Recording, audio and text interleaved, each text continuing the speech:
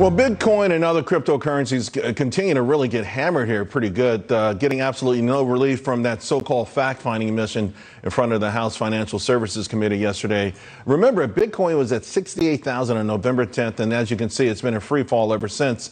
So I'm not sure how much anyone may have learned yesterday or if any preconceived notions were even altered, but I think Congressman Roger Williams of Texas was spot on when he commented, quote, "It would only take a few misguided curveballs from Washington to undo some of the progress you've all put into motion." So I want to bring in his colleague now, joining me, Representative Warren Davidson. Representative, what was accomplished yesterday, and what do you make of the open hostility this industry is facing in the House and then next week in the Senate?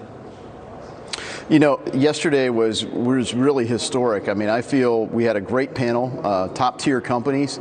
But the exciting thing is, if you just go back 2 years ago when Facebook came and pitched their idea of Libra, look how hostile my colleagues were then, but also look how ill-informed they were. They asked some really embarrassingly bad questions.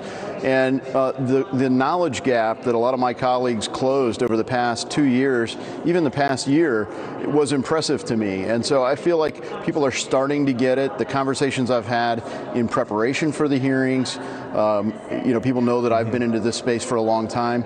The level of interest is really up. So that's a good thing. So one industry insider, Brian Brooks, the CEO of Bitfury, said that there are two ways to regulate this industry. One was, quote, to make sure only the richest had access to it. The other one was to introduce products like mutual funds. I got to tell you now, I think those ideas are sort of the antithesis of what makes this whole thing attractive to individual investors. But you've been working on this, so what are your thoughts? Well, I think the biggest thing in jeopardy is the ability to own your own assets, self-custody. The idea, this is open source code. Anyone with an internet connection could go download the code and begin operating their own node. Now, you still have to find somebody to transact with. A lot of people are doing an account-based system, companies like Coinbase, for example, or FTX. We're on the panel talking about exchanges where you can buy digital assets, but self-custody is one of the things. So a lot of the panel focused on, well, we can really do a lot of surveillance capitalism. We can spy on our customers really well, and we'll report to the government. And that soothed a lot of my colleagues' consciences. But for me, it said, well, look, you shouldn't have to be a good spy on your customers in order to operate a business in America. Individuals ought to be able to own their own private property.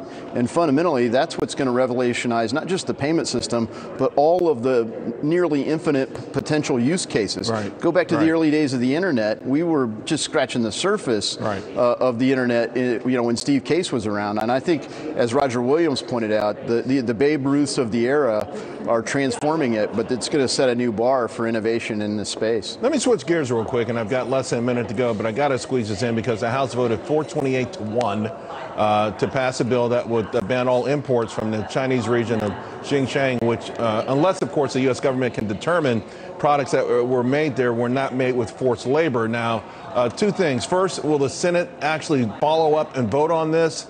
And your thoughts on the opposition from large American companies like Nike and Coca-Cola?